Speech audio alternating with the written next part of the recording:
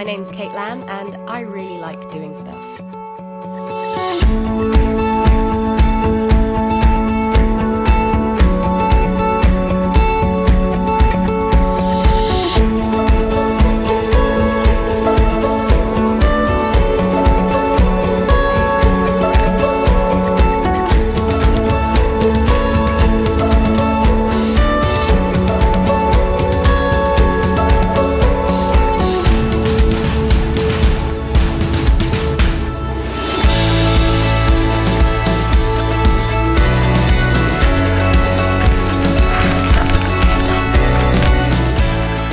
This year, I adopted a street dog from Bulgaria and decided to tow her home to London behind my bicycle, on my own, during a heat wave.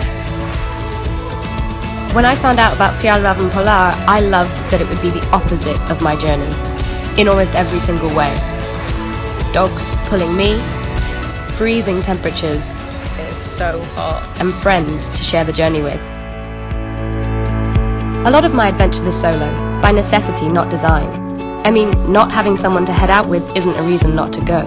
Like this 9-hour hike in Spain, on my own. This 2-person coal hut in Sweden, single occupancy.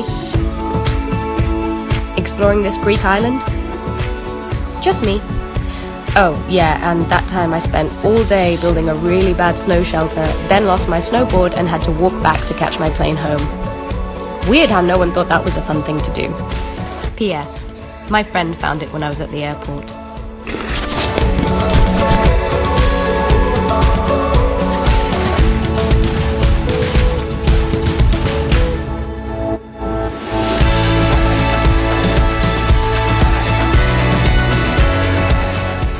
I've learnt so much from exploring on my own, mostly about myself.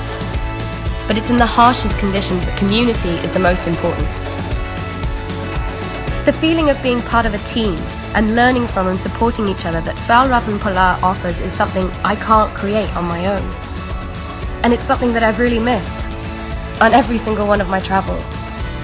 I really like sharing stuff, even food.